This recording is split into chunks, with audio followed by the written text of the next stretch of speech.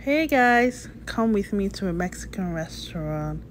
So, on this day, I decided to visit a Mexican restaurant because I've never had a proper Mexican food.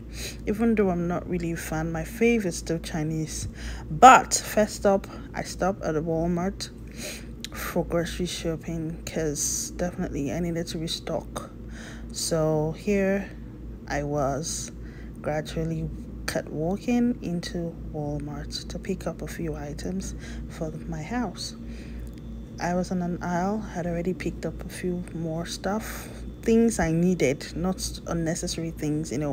At this point, one has to use her tongue to count her teeth because money is not easy to come by.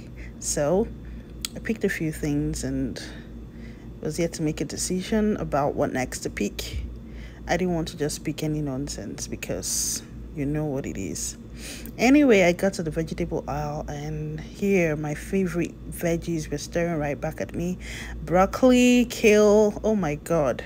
Whenever I find myself in veggies section, I tend to lose my cool. I love veggies because they make up part of our diet. Broccoli is one of my fave, and kale because they're very, very beneficial to my body and to my skin and to my reproductive organs.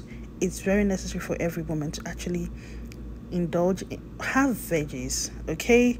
But I decided it was cabbage, but I didn't feel like having cabbage, so I just got only kale and broccoli, and voila, Abuelo's Mexican restaurant, the famous one. And I love the ambience, and entering I was like, wow, okay, this is impressive, to be honest, because ever since I came into the US, I mostly visit Chinese restaurant or Chinese buffet. It's mostly Chinese food I love, so that's where I get stuck in. So this is the menu I was yet to make. I didn't want to try this. I love pasta, yeah, but I just felt like, let me just do Mexican. So while waiting for my order, they got some chips and some stuff to just keep us waiting.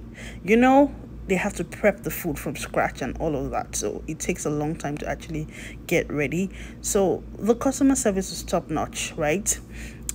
I was waiting for my drink and my chips. You know what hunger can do? It can make something that doesn't taste good on an ordinary day taste really good. My drink came along. First time I was having peach lemonade. Peach lemonade is bomb. To be honest, I've not had that fruit in my life. This is the first time I was actually tasting real peach, and peach with lemonade is a very bad combination. Like, it's awesome. It's given. Finally, the food came. Wow. I ordered fajito or fajito. I don't know. I'm not a Mexican.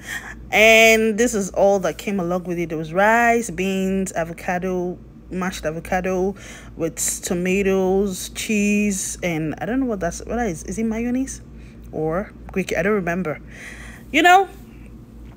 And some steak, which is, look at it, my shrimp, my prawns, and some green peppers. It's a healthy meal, yeah. So I enjoyed every bit of it, but my favorite is still Chinese. I don't know, but there's this thing about Chinese food that gets me every time. But I love Mexican.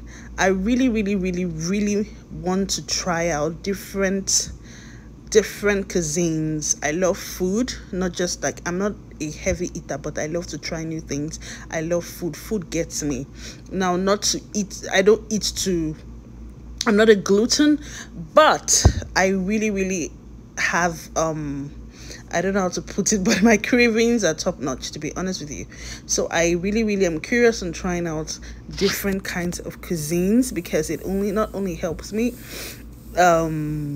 embrace and love other culture, but it also makes me aware of the blessings that we have in the world, right? God created everyone and created every nationality. So here I was done. I didn't eat some things. Once I was like the beans, I didn't really enjoy it, but it's cool to those that it's cool for. I had my feel. I cleared everything as far as I'm concerned. So yeah, this is it. I hope to try another